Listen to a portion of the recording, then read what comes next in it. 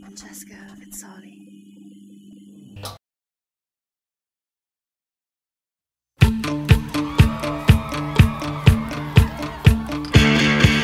Ladies and gentlemen, good evening and welcome to Vezzoli TV, Late Night with Olita.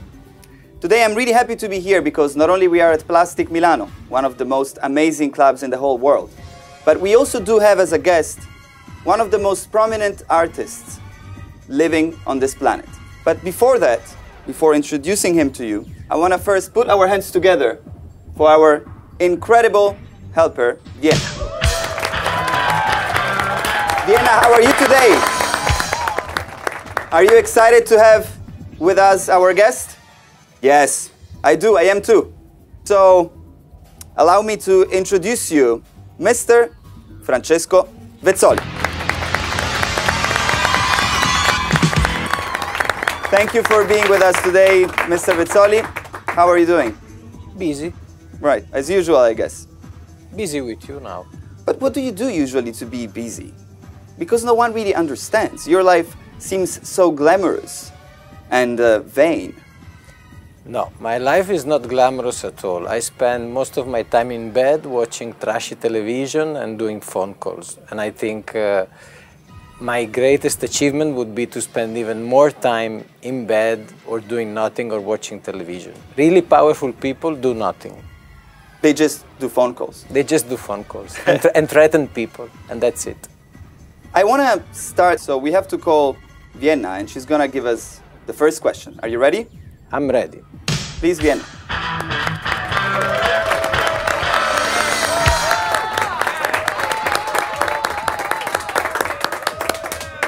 Thank you, Vienna. Here you are.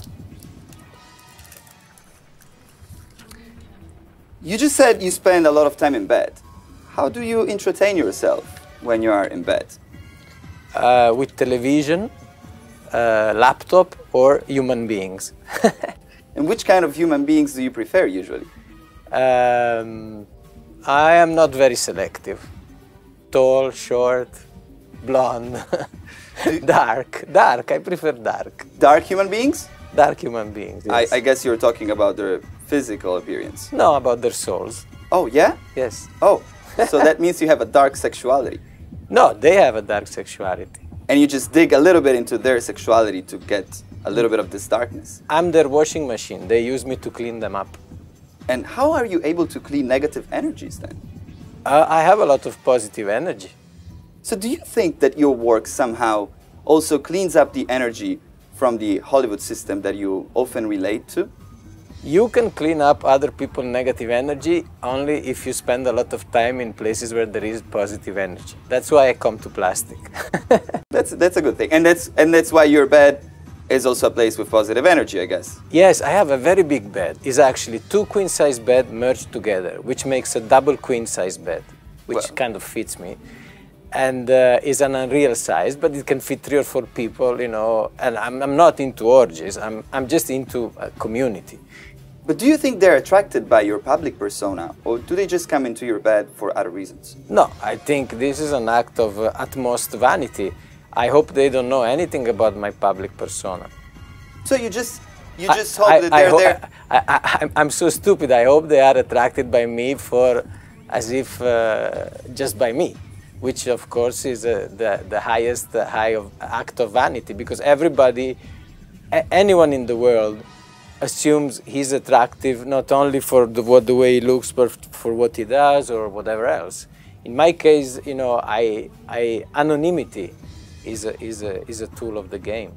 But this is pretty interesting because in your work you do use a lot of celebrities and people from the Hollywood industry. So one person maybe would think that you do that in order to create a persona that then would resonate with other people that then would like this persona that you have created. But it seems that in your private life, you don't really go for that. You go for another thing. I'm the opposite of a star fucker, to be technically speaking.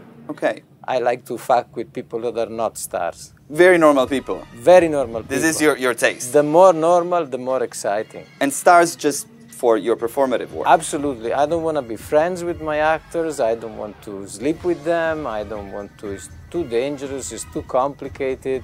is too narcissistic, and it's a form of, is a lack of respect. I want my stars just for their public identity, because I'm like an anthropologist, I'm like a professor, I'm studying. I'm not even interested in them for who they are, I'm interested in them for the reaction they create among other people. Well, Francesco, we are going to then end up this responsibility, but it was such a pleasure to have you here with us. Thank you very much. Thank you. And I hope to see you soon. And we are going to see you tomorrow here at Vezzoli TV, late night with Olita. Thank you. Thank you, Francesco.